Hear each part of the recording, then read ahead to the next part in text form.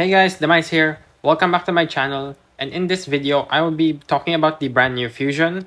Since I've seen a lot of people been hating on this or actually underrating it by too much, this is actually affecting some of the people on Discord for the earlier game players.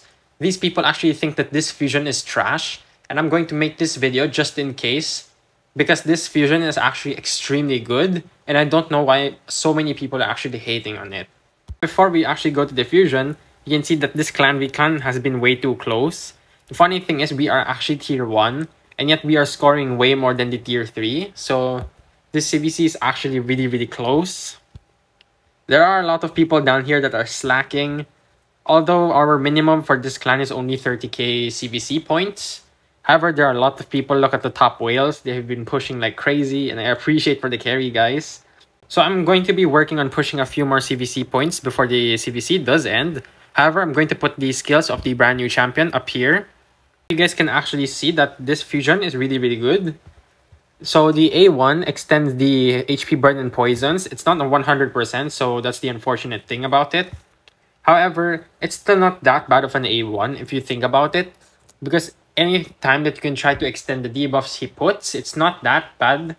And then the A2 attacks all enemy 2 times. The first hit instantly activates all poison and HP burn debuffs, and activates all of the continuous heals as well. The second hit destroys the target's max HP by 3% for each poison and HP burn debuff, and this can stack up to 60%, so this is actually a really good destroy HP champion. The A2 also fills all turn meters of all allies by 20%. I completely forgot to mention this during the recording, so there it is. But the A3 is where it really all begins. The A3 can drop 2 poisons, but if they are under an HP burn debuff, it's going to drop 3 poisons and weaken. All of these are the big versions, which is why it's really good. And he also places 2 continuous healings on all allies. And then the passive, really underrated as well. I don't know if people actually noticed. The first part, it's meh. The damage inflicted by poison and HP burn can go through block damage and unkillable buffs. That's not bad. But whenever allies attack enemies with destroyed max HP, the damage dealt by them is increased by 10%.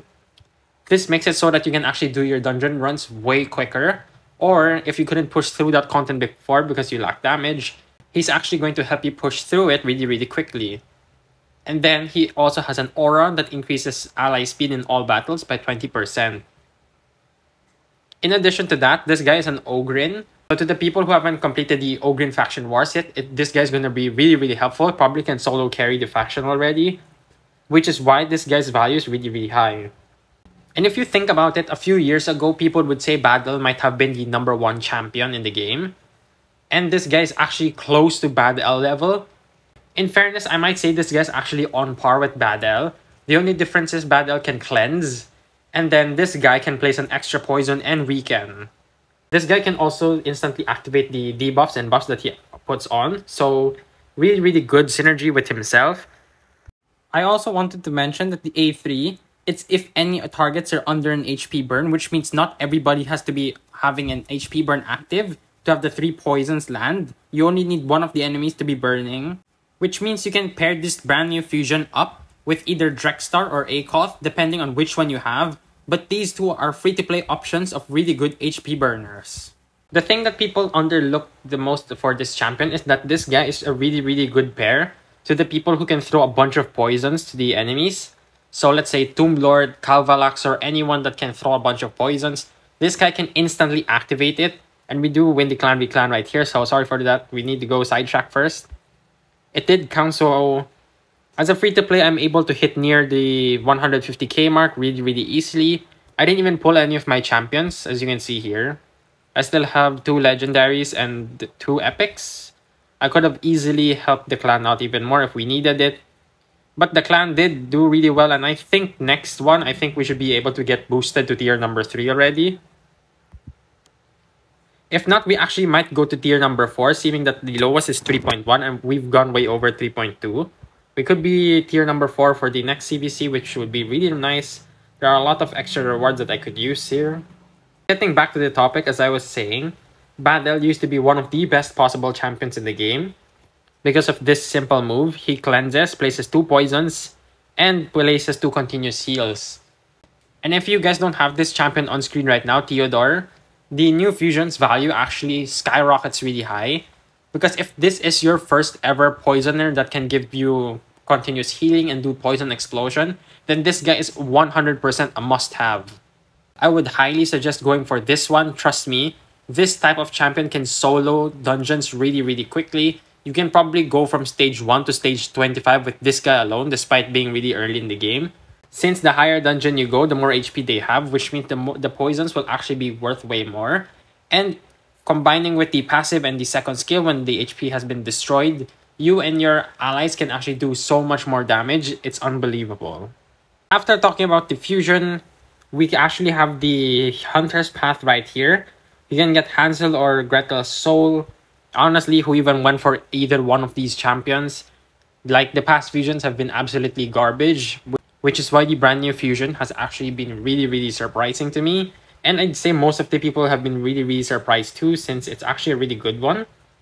And for this Hero's Path, I just realized it's called Hero's Path, and then the name down here is called Hunter's Path. So I have no idea what they're doing here.